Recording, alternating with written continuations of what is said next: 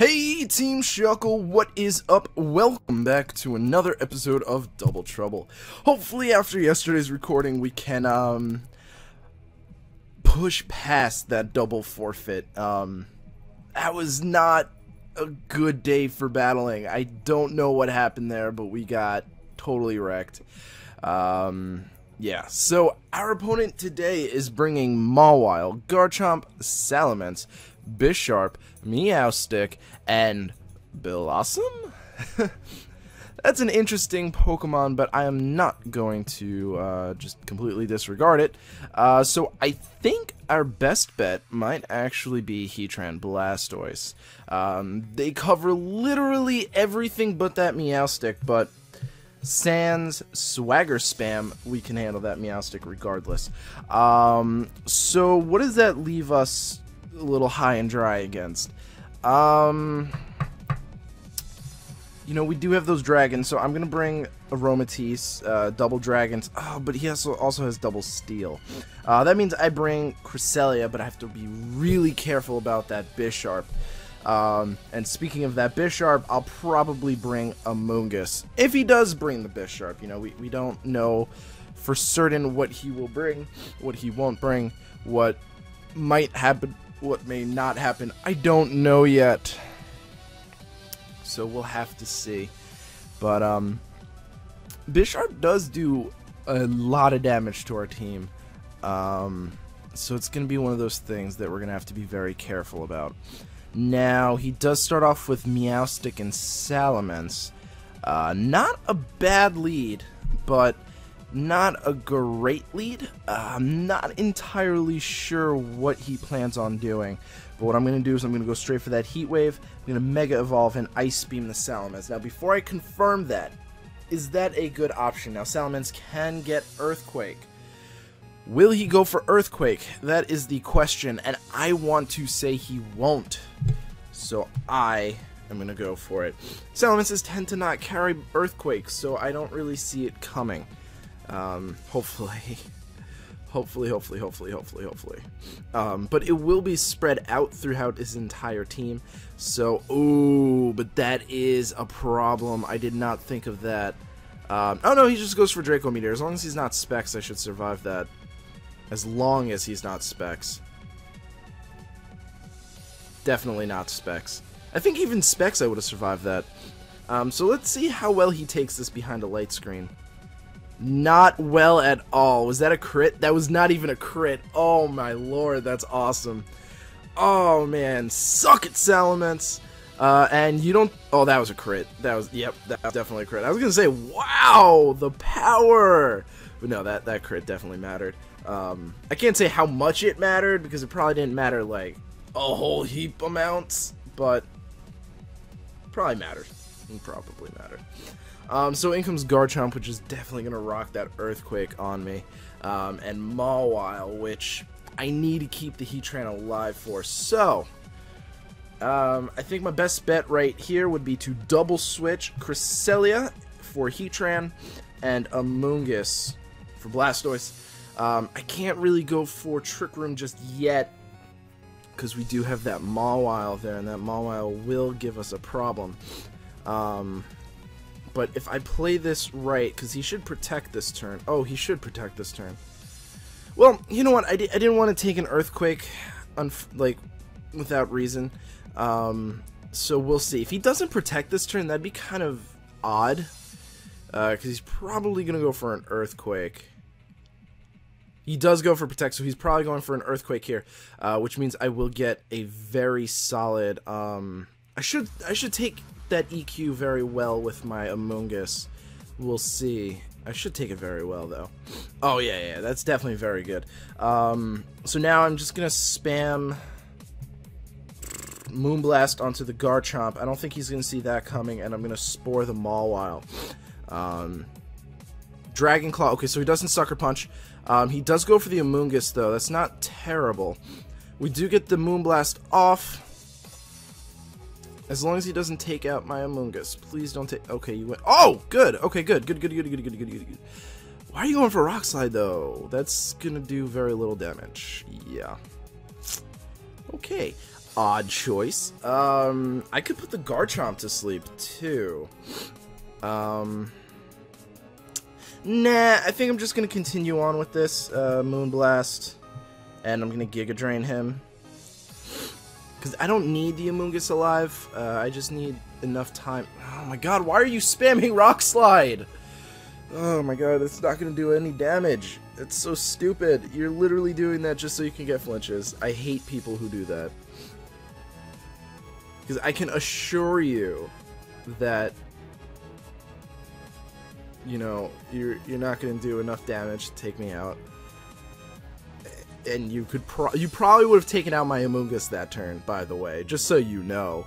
You probably would have taken me out there. But hey, don't take my word for it, you know, I don't know what I'm talking about. And you have Protect. Not bad, not bad, not bad at all.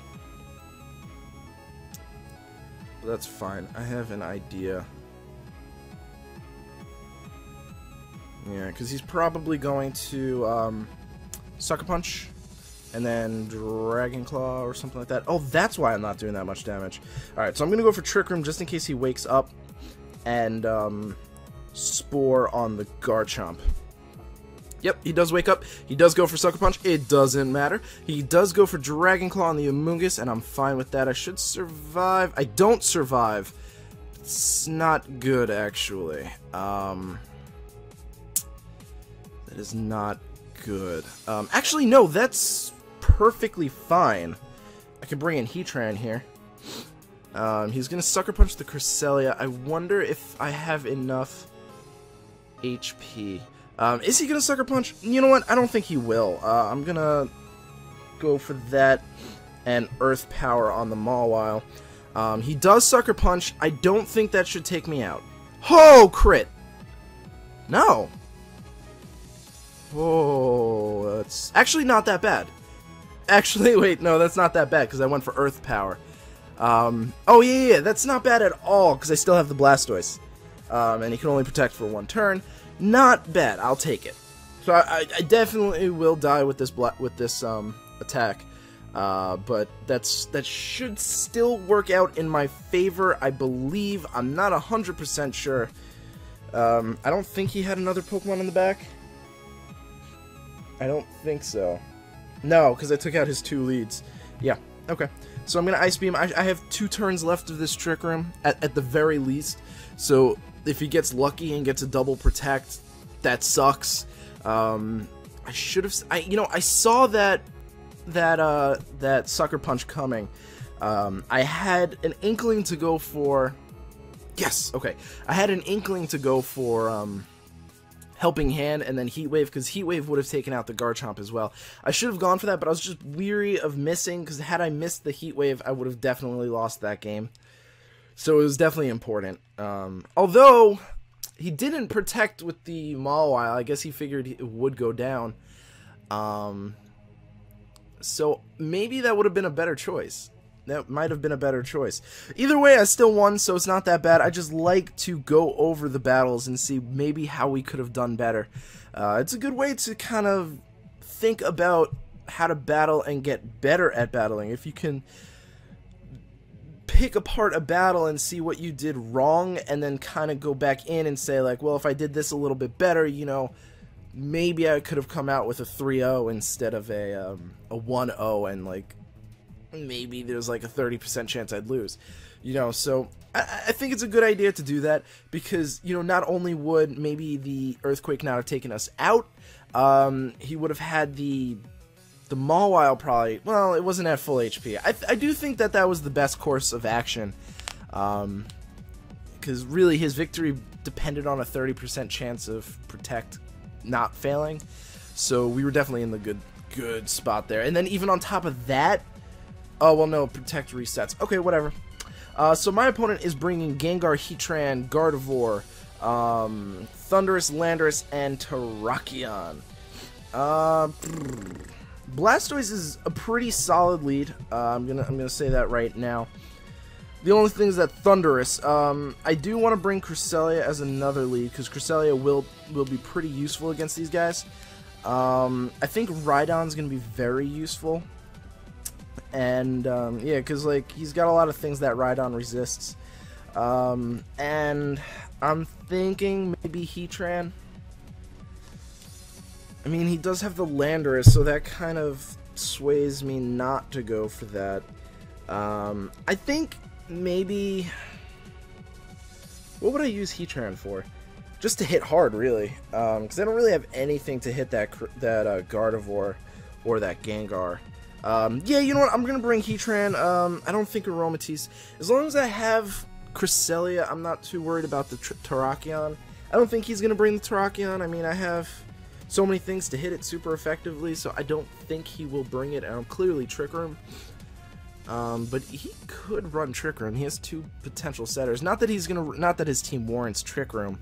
But I know some people like run Trick Room and like Imprison or Trick Room just to beat Trick Room.